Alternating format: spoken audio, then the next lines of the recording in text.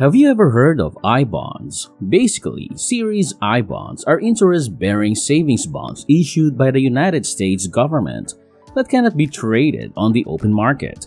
And bonds of this sort pay interest equal to the sum of a fixed rate and the rate of inflation, which is reset every 6 months. Now, investors in Series ibonds can expect a return on their money and inflation protection. For many, the fact that you have to wait 5 years before you can cash in your ibonds is the single most aggravating thing about them. And in this video, I'll explain the process for purchasing annual ibond allotments over $10,000.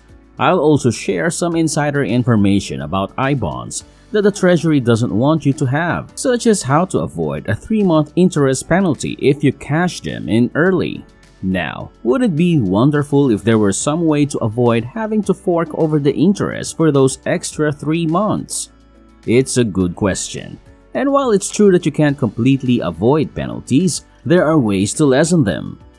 The first approach to avoid paying too much interest on your ibonds is to buy them towards the end of the month. This occurs due to a charming peculiarity of the interest payment schedule for ibonds. And if you acquire ibonds at the very end of the month, you will still receive interest for the full month, even if you technically only own them for a portion. Now, a word of caution. Purchasing ibonds does take a day or two to settle. Therefore, please do not wait until the final day of the month to do it. And give yourself some wiggle room. Nevertheless, if you buy your ibonds in the last few days of the month, you will receive interest for the whole month even if you have only held them for a few days. And if you decide you want to cash in your ibonds before the 5-year period ends, you should do it at the beginning of a month. Once again, this is because you will receive interest for the entire month even if you have only had the ibonds for a couple of days. It's also important to note that even if you just kept your ibonds for a couple of days in the first month, you would have received a full month's interest on your initial purchase. And when you sell your ibonds today, like before, you will receive interest for the whole month, even if you sell them on the first day of the month. So, with just a little bit of care when purchasing and selling your ibonds, you may cut your interest penalty in half, from 3 months to 1. Your next crucial step in optimizing your ibond returns. This again is related to the timing of your ibond purchases. You should only invest in ibonds in April and October. These months mark the conclusion of the ibond's variable interest rate term. This is the point at which a rate change will occur in the near future. In addition, we can forecast the subsequent interest rate with reasonable accuracy thanks to the data we have on inflation over the last 6 months. This implies that regardless of whether you invest in ibonds in April or October, you will get the same interest rate for the whole first year. That's why it's wise to buy ibonds only in April and October when there's a lot more data available for analysis. And if you buy ibonds during these months, you basically get a head start over anyone who waits until February or March. Now, before we continue, I want to thank you for getting this far. And if you want to know more about maximizing your ibonds investment returns, then make sure to stick till the end. Now, it is well known that each individual may only purchase $10,000 worth of ibonds in a given year. And if you really want to go all out, you may use your tax refund to purchase an additional $5,000 worth of ibonds.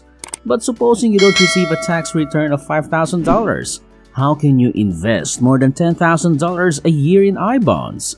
There are several approaches you can take actually, but please remember that you should not use these strategies without discussing them with your tax advisor. If you often do not receive a tax refund, changing your tax withholding is one option to avoid hitting this ceiling. You can raise the amount withheld each pay period during the year. And in addition, you can invest an additional $5,000 in ibonds on top of the $10,000 you're already allowed to buy with your tax return at the end of the year. Secondly, you can get past the $10,000 barrier by paying quarterly tax payments. So in December, you can submit from 1040 ES for $5,000. But if you wait until spring to file your taxes, you can obtain a refund equal to the difference, which you can put towards buying the additional $5,000 in ibonds. Since the ibonds cap of $10,000 is per person, getting married is another option for those who wish to invest more than that amount. Therefore, if you and your spouse are both eligible, each of you can invest $10,000 in ibonds during your marriage. So if you're a couple, it means you can invest $20,000 between you in ibonds. But what if you want to invest more than $20,000 a year in ibonds? But how would we go about doing that? If you acquire ibonds for your kids, you can get them access to funds above $20,000. In principle, your kids are eligible for their own social security number, and as a result, the law permits you to lawfully spend $10,000 on ibonds per child. Now, a word of caution, if you buy ibonds for your grown children, you do so in their name, and the money belongs to them. And you should only acquire ibonds for your children if you intend to give them financial support in this way.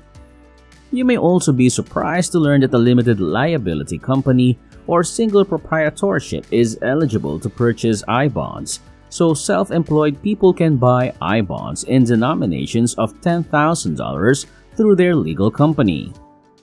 It's also possible to purchase an additional $10,000 in ibonds via a revocable living trust, and that's an extra $20,000 if you and your partner both have trusts. That means a married pair with two separate businesses and two separate trusts might theoretically invest $70,000 a year in ibonds. Now, everyone who has ever purchased ibonds will confirm this, and to buy ibonds, you must go via the government's Treasury Direct website, which looks and feels like it was built in 1995 and hasn't been updated.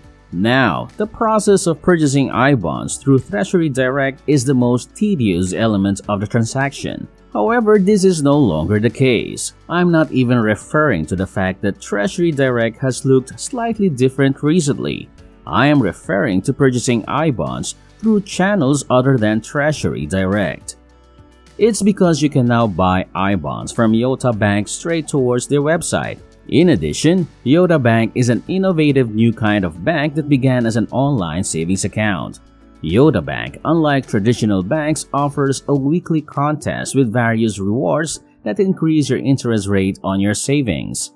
How it works is that Yota Bank randomly selects a number every day of the week. Now, at the end of the week, customers who match the most numbers are awarded cash awards in addition to their standard interest rate. In addition to a traditional savings account, Yota Bank has introduced a new option that allows you to invest in ibonds through the company. Moreover, you don't have to deal with the Treasury directly and incur any costs. Basically, Yota Bank is doing the grunt work of communicating with Treasury Direct on your behalf. The ibonds will continue to be registered in your name, and Yota Bank will not have any ownership or profit participation. And ibonds are subject to the same regulations as before. So, what do you think of ibonds so far? Do you think they're a good investment opportunity? Let me know what you think in the comment section below. And while you're at it, make sure to smash the like and subscribe buttons as well. Now, if you want to know more about bonds, then make sure to click and watch this video right here and enjoy! And that's the end of this video, guys. See you next time!